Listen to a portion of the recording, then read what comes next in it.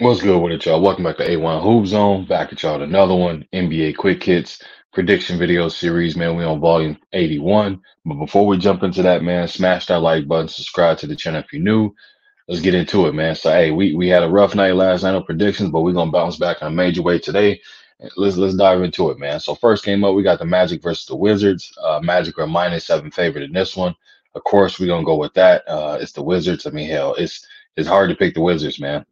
It feels Wizards versus Wizards. I still would say that's probably a 50-50 50-50 game. Obviously, that's a joke, man. But yeah, we going with the Magic -7. Next game after that, Cavs versus the Hawks.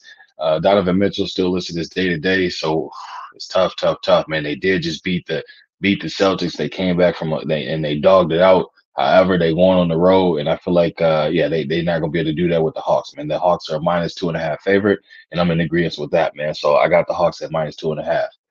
Next game after that, Grizzlies versus 76ers. Sixers are a -5.5 favorite.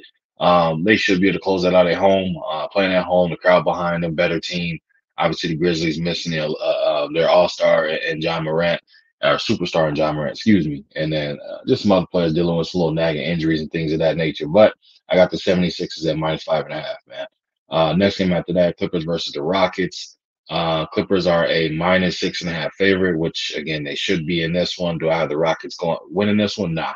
I think the Clippers are going to go in there and look to have a bounce back and get back to skating on things and winning it, man. So um, I got the Clippers over the Rockets at -6.5. Bulls versus the Jazz. I'm taking the Jazz at +3.5. I'm taking the Bulls. I'm taking the Jazz at +3.5. Doing it for just to kind of troll somebody a little bit, but at the same time, I feel like the Jazz playing at home, man, and the way the Bulls have been up and down as of late, very inconsistent, but on the road having tough games to play. I feel like the Jazz can come out to play. Marketing is going to have his way again, his former team, so I envision him to have a big game, and everybody else is going to follow suit. Jordan Clarkson and them boys, man. So I got the Jazz at +3.5. Next game after that, man, Bucks versus Warriors. Warriors are a -3 favorite in this one, which is surprising. So I'm assuming it either means Giannis or Dame is out, or both are out. But I'm gonna take the Bucks at +3. I'm going to look up the injury report on that real quick, but I'm gonna take the Bucks at +3 for that one, man. Warriors are again. They it looks like they're kind of hitting the wall at some point here, and they got to get back on point. Obviously, Steph Curry is a major driving force behind that. They just got the absolute taste slapped out of their mouth by the Celtics, so they got to respond to it. But I'm gonna take the Bucks on. I'm gonna take the Bucks on this one at +3. Next game after that, man, Thunder versus the Blazers. I'm taking the Thunder at -13.5. That's a big spread, wide spread, but the Thunder going to look to bounce back. As again, they also suffered a defeat too as well to my Lakers, and I think we're gonna see them come out with a vengeance, and they're gonna take that out on the Blazers. And then last game of the night, Kings versus the Lakers.